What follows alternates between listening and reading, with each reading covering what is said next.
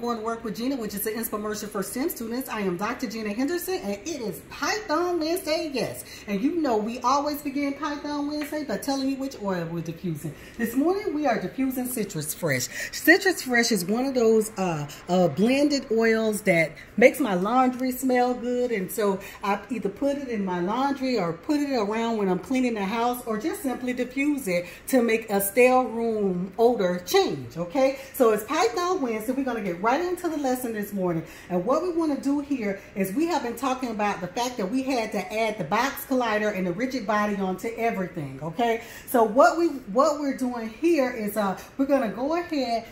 We're almost done with scripting the ball. So here we have basically all you got to do is click on the ball, and when you basically add the ball on, you're going to see something called transform. Okay, and as you see transform up here and render, sprite render, you're going to go and you're going to hit the add component button at the bottom.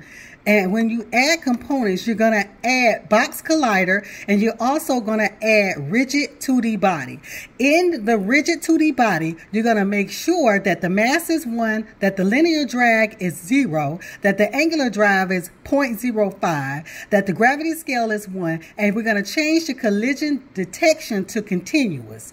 Okay? And then the sleeping mode is going to be awake, and there's going to be no interpolation. Okay? All right. So what you're doing today is you're going back to the ball itself, okay? And you are adding box collider and rigid body to it so it can actually hit the paddle, right? Now we're going to go ahead and we're going to click on each bar here, and we're going to also make sure that for each bar we add the box collider. So let's see if I go to this one and I don't have box collider up here. All I have is transform and sprite render. If I go right here to add component, I'm gonna add, I can change it to box collider, and I can add box collider. Okay, it adds it, and I can go right back down to it and add rigid body to it. Okay, so you just want to add the box collider to these, but the ball itself here is a rigid body. All right, so I want to thank you for going to work with Gena this morning. If there's any infomercials that you missed, please don't hesitate to go to YouTube, Going to Work with Gena. It is Python Wednesday, yes.